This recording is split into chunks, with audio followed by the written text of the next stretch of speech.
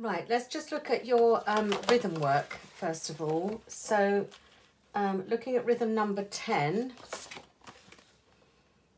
Okay, so this one. So at the moment it's trying to get the single quaver in the correct place. Okay, that's quite essential in music playing because it comes up quite a lot in sort of syncopated music, dotted rhythms as well. Okay, where you get an uneven amount of notes or rhythms, sorry.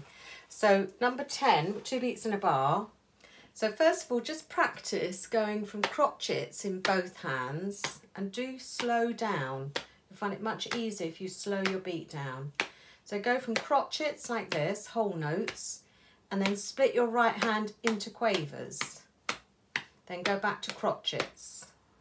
So you're getting the distinction between the crotchet and dividing into quavers, which are halves, of course. Okay, then you can start the rhythm. Start it now. So it's 1, 2 and 1, then a tie, and 1, 2 and 1, 2 and 1, 2. Okay, I'll do it once again. Start the left hand first. 1, 2, 1, 2 and 1 and 2 and 1 and 2 and 1 and 2 and 1, 2. But you will find it a lot easier if you just slow down your beat completely. I'll also deal with the Le Chant today, French piece. Now again, this rhythm's quite more complicated than the rhythms you're doing at the moment in your rhythm makers. So we're going up a step here. All right, now 3 beats in a bar. So let's do the same thing. Let's do a slow 3 beat. Let's just do crotchets, then do quavers, and then see if you can do semi-quavers. Then crotchets again, 2, 3, 1, 2, and now quavers, 1 and 2 and 3 and 1 and 2, and now semi-quavers, 1, 2, 1, 2. Okay, so you get the distinction between the whole notes, the 1 beat notes, the halves and the quarters. It's important that they all relate back to that beat, because all the time I was doing that, my left hand kept the beat all the time. It didn't change. Okay, and that's what the metronomic part of the music is, and that's what we will listen for, an examiner will listen for, anybody will listen for in music, to make sure that it's metronomically correct. Okay, so this rhythm here, I can clap it first, and I'm going to use 1 and 2 and in my counting. 1 and 2 and 3 and 1 and 2 and 3 and 1 and 2 and 3 and 1 and 2 and 3 and 1 and 2 and 3 and. So that's the first 4 bars which we're dealing with. Now if you count using the 1 and 2 and counting, in your second bar where you've got those semiquavers, it means that the and count comes on the third of those 4 semiquavers. All right, so it does help you to place them a little bit if you use the 1 and 2 and, but you have to realise that 1 comes on the first semiquaver and the half comes on the third semiquaver, because of course 2 quarters make the half, 2 quarters make the other half.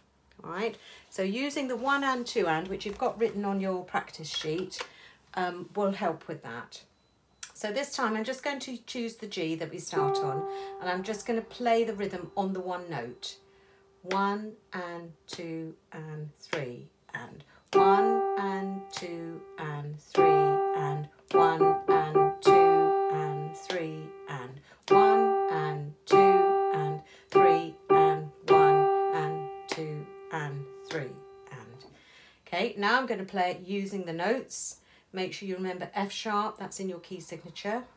1 and 2 and 3 and 1 and 2 and 3 and 1 and 2 and 3 and 1 and 2 and 3 and 1 and 2 and 3 and. Okay, so listen to that rhythm quite a few times, really listen hard to it, Do the counting yourself when you're playing, so that you're always keeping the correct count and the correct lengths of all these different types of note values. Now the other thing with this piece is the left hand, the joining of the left hand. So you've got an exercise on your sheet which just starts with a single note and then gradually adds the underneath as well. What we're aiming for is that you join the B to the C and the C back again to the B. But in between you've got 2 G's, so you have to lift the key, all right? So there is a little lift with the 4th finger. So on my music here, I've got a little arrow. I've sort of matched it with the 3rd beat of the bar there, or just the last quaver there. But basically the G has to lift just before the bar line. It's no good waiting until you need to play it, because it'll then be too late. All right, it's got to lift so that it can go down again. So we have to decide where we're going to lift it. So the best thing to do is just before the bar line. So if you watch carefully in my left hand, I'm starting with 2 and 4, G and B. 2, 3, I'm just going to lift the G but keep the B down, and then replace the G again with the C. Then I lift both notes to play the C and G again. 2, 3, lift the G, keep the thumb down and replace the G again with the B. And then you repeat the same thing coming back again, lift the G but join the B to the C, lift the G but join the thumb to the B and back again. So you need to get quite proficient at doing that. I know I'm not counting, but it's just the physical action. It's coordinating that you're lifting one finger but keeping the other finger down.